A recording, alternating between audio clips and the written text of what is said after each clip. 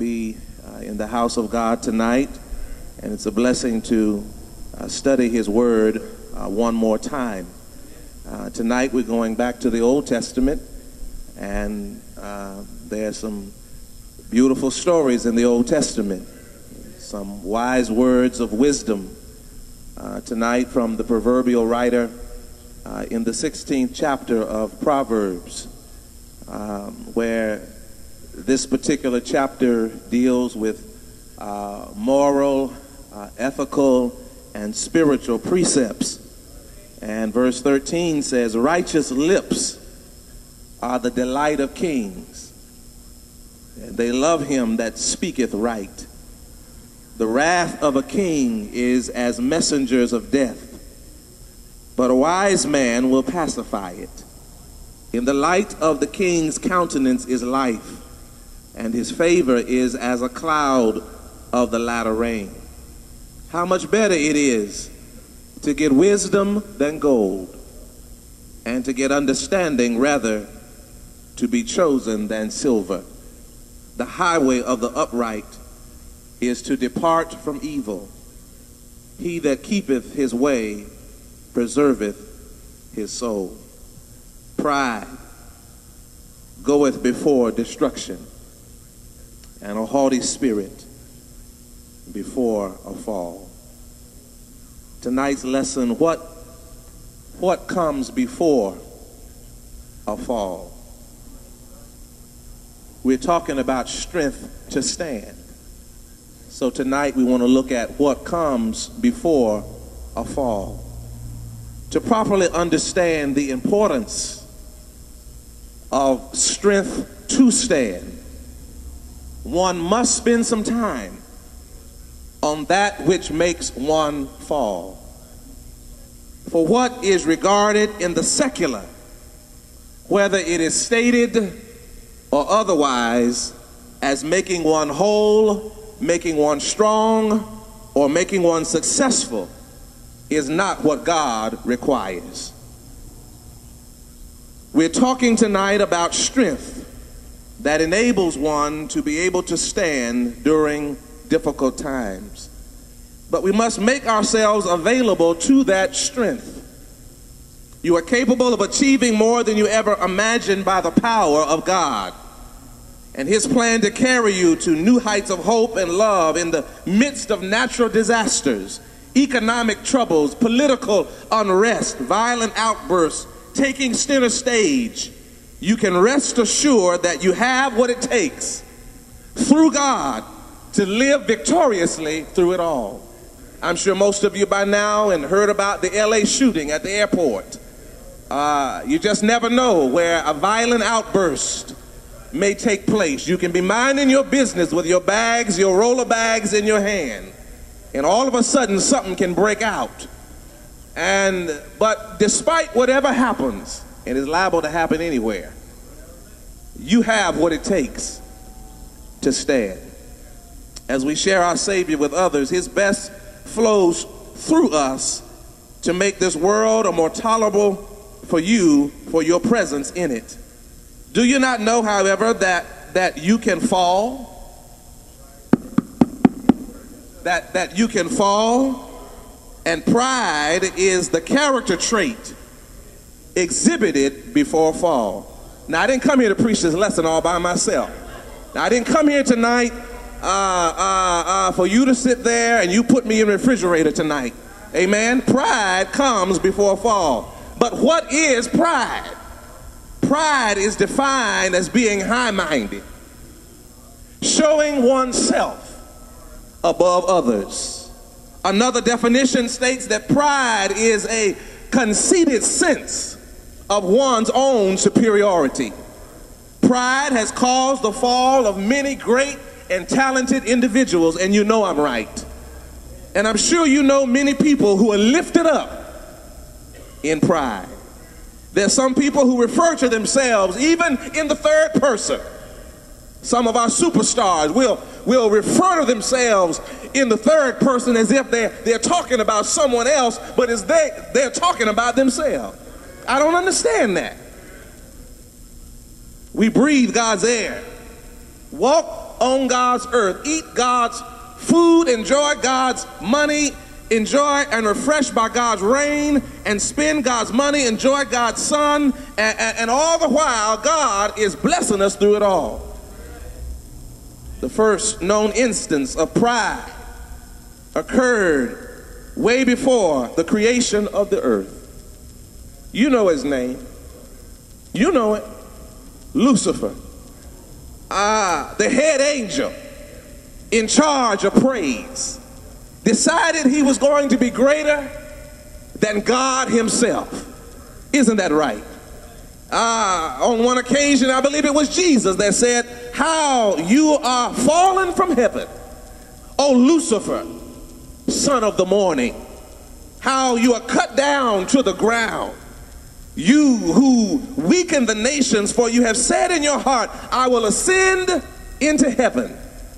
I will exalt my throne above the stars." Listen to the eyes. "I will also sit on the mount of the congregation on the farthest side of the north. I will ascend to the heights of the clouds, and I will be like the Most High." Isaiah 14. Driven by self-deception, pride, and self-delusion, and self-importance, Lucifer considered himself better than God. This explains why most of his statements began with the word "I." Lucifer, whose name at one time meant light bearer, could only see his own light, was only concerned about his light. He was like the little girl who one time threw a tea party. She said, on one occasion, "I had a little tea party this afternoon at 3. 'Twas very small, 3 guests in all, just I, myself, and me. Myself ate up the sandwiches, and I drank up the tea. 'Twas also I who ate the pie and passed the cake to me." Some of you get that when you get home. No longer a praise leader, Lucifer. No longer a majestic angel. Instead, he became one who roams to and fro on the earth like a lion looking for someone to devour. That's why Peter said you need to be sober. And you need to be vigilant, because your adversary, the devil, is roaring as a roaring lion, seeking whom he may devour. Satan's pride led to his downfall. Pride and selfishness are like cousins. They hand in hand.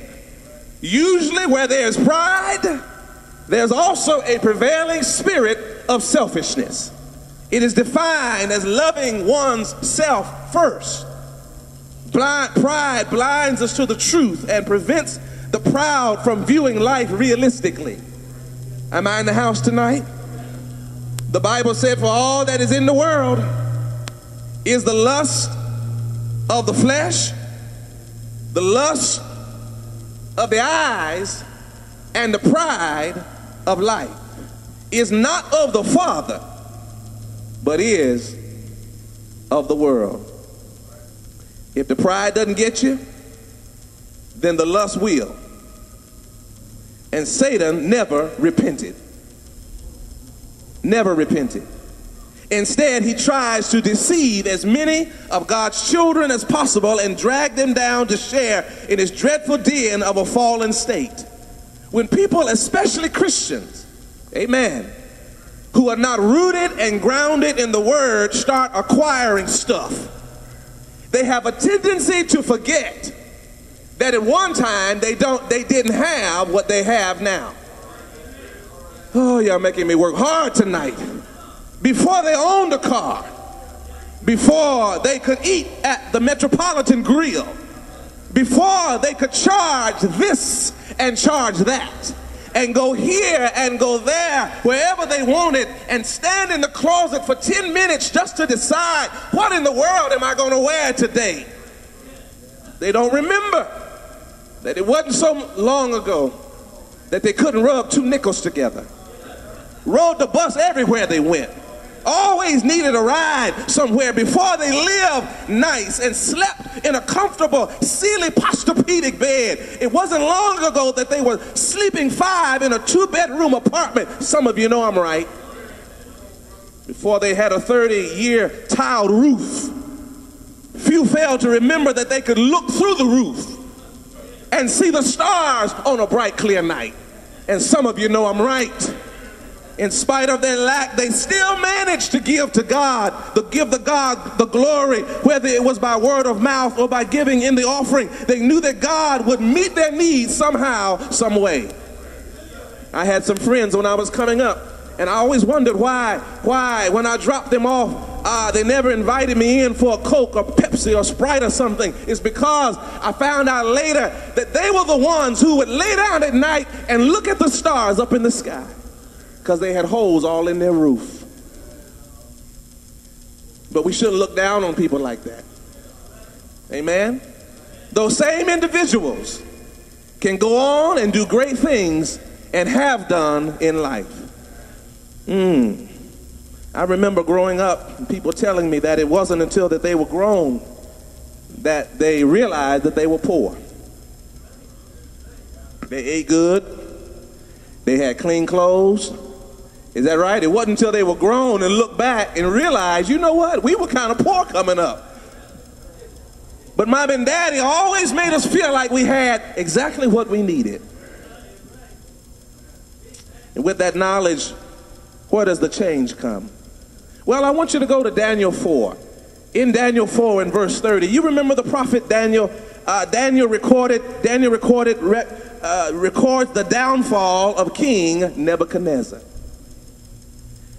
One day the king looked around and had all that he accomplished and looked at what he had amassed and achieved. Watch this. And stated, this is Nebuchadnezzar now, is this great Babylon? Daniel 4:30. That I built, watch, for a royal dwelling by my mighty power and for the honor of my majesty. Did you hear what he said? I built it for my mighty power, and I built it for the honor of my majesty. While he was yet speaking, the Bible records that a voice from heaven said, King Nebuchadnezzar, to you it is spoken. The kingdom has what, church? Has departed from you. I don't have to sign an agreement, God is saying. I don't have to deconstruct it with human hands.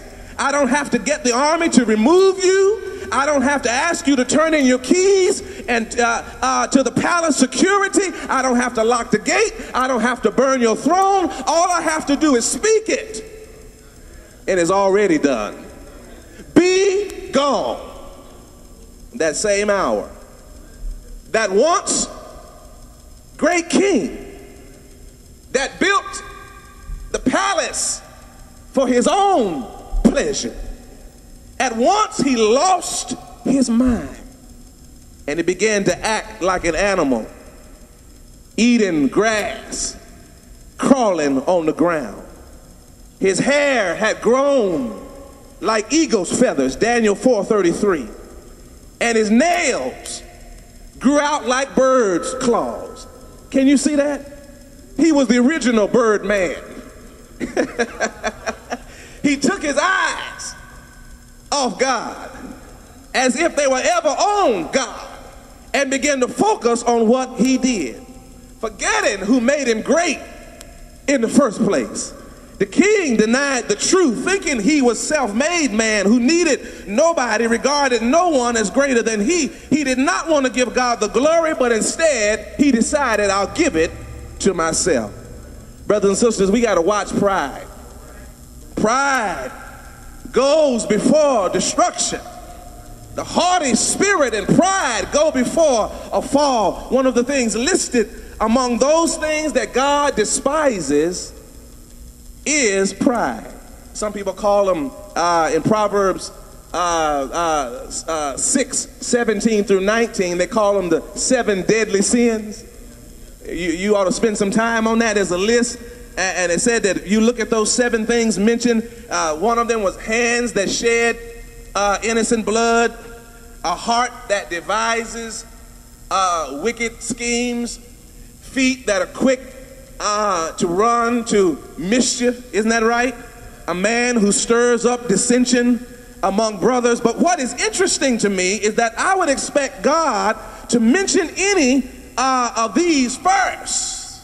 But you know which one he mentions first? Is a proud look. I thought about that thing. What is a proud look? We may have some trouble trying to, differentiate what a proud look is. I may look at this brother and say, because he got his hands on his face, that maybe that's a proud look. I don't know. But I know one thing. God knows, doesn't he? Is that right? God knows what a proud look is. And the Bible states that these things God detests. The devil, watch this, tempted Eve with forbidden fruit. And he basically said, go ahead, it's all right, you can eat of it. Because when you eat of it, you will be as God, knowing what? Both good and evil. You will know more than anyone else. Basically, that's a way that the devil approached Eve. He appealed to her pride. Are y'all all right tonight? You see, pride is probably at the root of one of the problems in our culture today, is that we're caught up in pride. Amen. And if we look at King Nebuchadnezzar was not content with his increase. In other words, the palace, it wasn't enough. He wanted more. The more he was blessed, the more that he wanted. His clear case of greed then brought on self-deception. The Bible instructs us that we must learn to be content in whatever state we find ourselves. Paul learned that lesson. Paul said, for I have learned, meaning that I haven't always been where I am now, but I've figured some things out, and I've come to the understanding that in whatsoever state I am, therewith to be content. Isn't that right? He said, I know how to live high on the hog, but I also know how to starve if I have to. I know how to have plenty when plenty comes, but I also know how to deal when I don't have much. In other words, if I'm eating a steak today, praise God, I'm going to eat it like I've been eating steak all my life. But if there's nothing but some turkey meat and cheese, I'll be satisfied with that. Come on, y'all. We got to be content. Contentment means, watch this, contentment means that you don't covet another person's property, possessions, position, or personality. Why? Because you know that all you presently have and all that you are today is more than enough in the hands of God. And if God bless you, I know that the same God that blesses you will turn around and bless me too. Is that all right? Whatever you need to fulfill God's purpose, you cannot do it in your own strength. Therefore, we must be content with what we have, knowing that God can take your little bit and he can turn it into a lot. But he can also take your lot. If you don't appreciate it, he'll take your lot and he'll turn it into a little bit. Now watch this. In Philippians 4:12, he said everywhere. That's Paul. He said everywhere. And then he said, in all things, I have learned to be full. Have you ever been so full that you didn't want to see any more food ever again? Have you ever been so full? He said, I don't think I want to ever eat again. I know I have. There have been times that I ate so much, y'all forgive me, I ate so much that you say, I don't think I ever want to see a biscuit, a rib again. But that's only for a little while. 8 hours later, I'm looking for a little ice cream. Matter of fact, Sunday night is a good night for some ice cream too. Amen, amen, amen, amen. Now, so he said here, I have learned to be what? Full. But also, here's what we have a problem with, being hungry. He said, I've learned how to be hungry. I've learned, even when I don't have much food, that somehow, some way, even though my stomach is growling, I know that it won't last always. He said both, watch this, to abound and to suffer need. Because he recognized I can do all things through Christ who strengthens me. Now, I haven't gone many days without food. Matter of fact, I don't know if I've ever gone, I think I've gone a day. But I always know that somehow God is going to bless me. Have you ever had your stomach growl? I mean, I'm talking about where it's like it's hitting you, and you hearing it, you trying to hide it, and you know, folk can hear it, but they act like they don't hear it. Oh my goodness. Paul said that even in that state, to be content. Now watch, in Nebuchadnezzar's case, the only help for him was repentance. Nebuchadnezzar was left in a world of insanity. He lost his mind. Here's a king. God said, just like that, your mind is gone.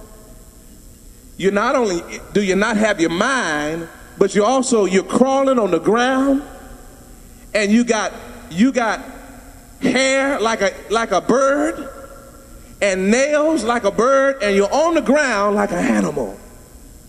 The king is reduced to animalistic behaviors because he did not give God the glory.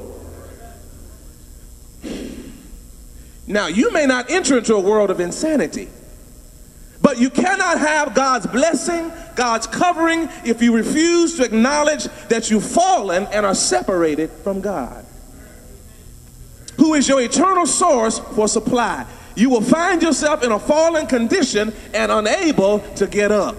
Even when you think you're able, you are up, you're really down.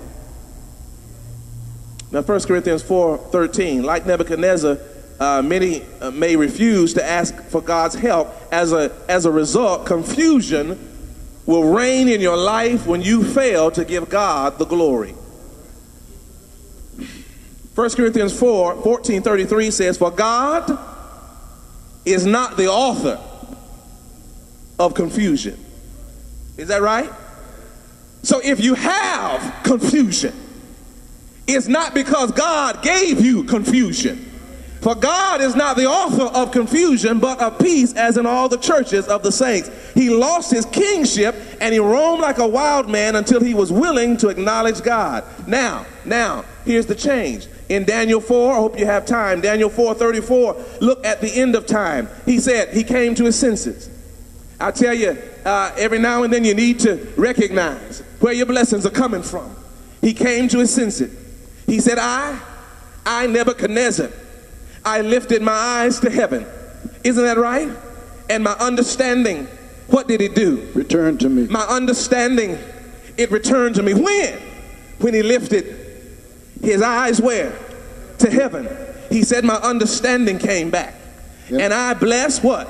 The Most High. I blessed the Most High. And I praised. And I praised. And honored him. And I honored him. That liveth forever. Who lives forever. Oh, Nebuchadnezzar, you sure changing the way you're talking. Because it wasn't long ago that you were talking about what you did for yourself and what you did for your pleasure. But now he's looking where? He's looking up and he's giving praise and honor to the one who lives forever and at the same time, watch this, whose dominion is an everlasting dominion, yeah, and his kingdom, all right, is from generation to generation, all right, and all the inhabitants of the earth, yeah, are reputed as nothing. And then, he that doeth according to his will, all right, in the army of heaven and among the inhabitants of the earth, and none can stay his hand or say unto him, what doest thou? That's good. Now at the same time, he said, my reason returned unto me. My reason returned to me. I was restored to my kingdom. And what excellent majesty was added to me. Now I praise and extol and honor the king. He found out who the real king was. I honor the King of heaven, all of whose works are truth, and his ways justice, and those who walk in pride, which he was walking in, he's able to cut down. So repentance was the key to healing. To fall is bad enough, but to fall and not cry out for help, refusing to repent, is worse than the fall itself. Some people are so full of pride and consumed with their own importance that they think if I can't get up, I'll just stay where I am. I just won't get up at all. And maybe you are ashamed to let anyone know that you have fallen. Beloved, tonight, you may feel that I don't want anybody to know just how far I've fallen, so I'll stay like I am. Is your image so important to you that you're willing to continue to fall only to keep those who already know that you're fallen, that you haven't failed? Are you so deceived that you will not acknowledge that you've fallen? Stop being so proud. For pride is a dangerous place to reside because it forces you to lie needlessly. If you had asked for help immediately, you could have gotten up a long time ago. But because you're so caught up in pride, you just stay in a fallen state. But I showed up tonight to tell you that there is a way back. King David, you remember King David? King David went into a spiral. King David went into a descent into sin when he committed adultery. You remember when Bathsheba became pregnant with his child, David set up a husband in order to be killed. The Lord had to send a prophet by the name of Nathan, isn't that right, to reveal and convict David of his sin. David was so far out there.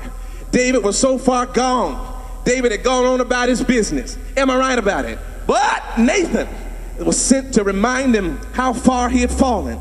David, realizing that God knows and that God sees all things. Am I right about it? Said, I have sinned against God. Oh, that's a beautiful thing. Preach, Maxwell. That's a beautiful thing. When a person recognizes I've sinned against the Lord spared David's life. And when David repented of his sins, God picked David up and put David back on his feet. What if he had not acknowledged when Nathan the prophet came to it and had acknowledged that it was him? What if it said, that ain't me? That's not, I don't know who you're talking about. That wasn't me. All right? What if David had never acknowledged his sin even after the prophet came to him? No doubt David would not be regarded in Scripture as he is today. You know what we call him. The only man in the Bible. A man after God's own heart. What makes a person after God's own heart? In this regard, we must be more like David. I'm not talking about the failures. We have enough failures of our own to last a lifetime. I'm not talking about his failures. If we never fall again, we have fallen enough already. Amen. We can be like David when we realize when we have fallen and we get up in repentance. Sometimes we fall and we're so far out there that we are unable at a particular time to get up. Sometimes we're so far out there that we don't even recognize how far we've fallen and really realize that we need to ask for help. Some people are just that far out there that they don't even realize now how far they have drifted. At other times we've fallen and just do not want to get up and try again because we know we'll fall again. But get up anyhow. Last week I closed with the prodigal son. I believe every sermon could add a little prodigal son in it.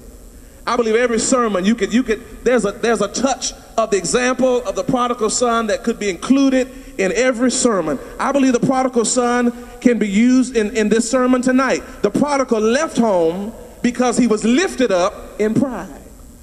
Yes, he had everything and he appreciated nothing. He did not heed the warning signs that were saying danger ahead of you. Pride was in his eyes, and his feet were ready to dance on the wayward streets of Broadway. He could only see the glitter, but he could not see the gloom. He couldn't look beyond the song and dance and see the agony that was before him. Pride was in his eyes so that he couldn't look beyond the thrills and the frills and see the spills in life. He was so caught up that he couldn't look beyond the gags and the gifts and look down and see the grief and the sorrow. Did you all not know that I'm preaching right now? He could only see the fun and the feelings, but not the frustration that his sin would bring. He could only see the streets and the sidewalks, but not the sewer and the sewage of waiting that was stinking him up. When you have pride, you're so headed to the far country that you need to look out. You need to stop and look out. Don't take my word for it or even someone else's word for it. Just look around yourself. Look at all the suffering. Look at all the gloom. Look at all the heartaches. Look at all the afflictions and the loneliness and the misery and the stench and the turmoil and the pride that pride ends up bringing into an individual's life. It doesn't start that way, but it always ends up bad. It really isn't worth it at all. Look at the victims. Their brokenness, their spiritual bruises, their dreariness, their loneliness, their foolishness, their guiltiness, their helplessness.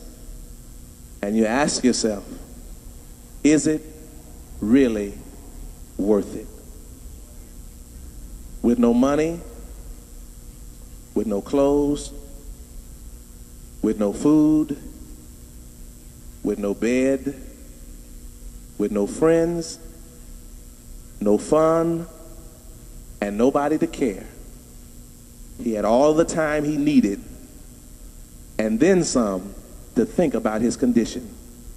After he had been stripped of all of his pride in his heart, he began to feel what his father felt when he left home. Are y'all with me tonight? He could understand the tears in his father's eyes because there were tears in his own eyes. And now he could comprehend why his father's lips had quivered, for his own lips now quivered with remorse and sorrow. And thank God that God is not a God that is quick to anger. Thank God that God is a God that is long-suffering. I thank God that God was long-suffering with me. I thank God that God has been patient with me because he doesn't want any of us to perish. But if we confess our sins, he's faithful and God is just to forgive us of our sins and cleanse us from all unrighteousness. If you're fallen, don't stay down. For the Lord died and he went down into that world of disembodied spirits, stayed 3 days, whipped the devil, took the devil's keys, came up on the third day with all power in his hands, so that we who have fallen would have a right to be able to get up and to live victoriously in God's kingdom. If anyone is here tonight And if you want to be a Christian living by faith, we give you an opportunity like we do every Sunday. Repent of your sins. I have sinned. Not somebody else has sinned. I've sinned. Not my neighbor across the street or the one on the pew behind me or in front of me. Somebody need to say, I have sinned and fallen short of the glory of God. Not somebody is guilty, but I am guilty. Not somebody needs to repent. I need to repent. I'm not blaming anyone else. I'm just blaming myself. God will hear you, and God will lift you from your fallen condition. If you're outside of Christ, be buried in baptism, have your sins washed away, get up and go on and live victoriously. If you're here and you're a member of the church and you need prayer for this character trait that is sure to bring you down if you let it have its way, won't you come and be restored tonight? Ask for prayer tonight while together we stand and sing the song of invitation. What can wash away my sin? Nothing. What? What?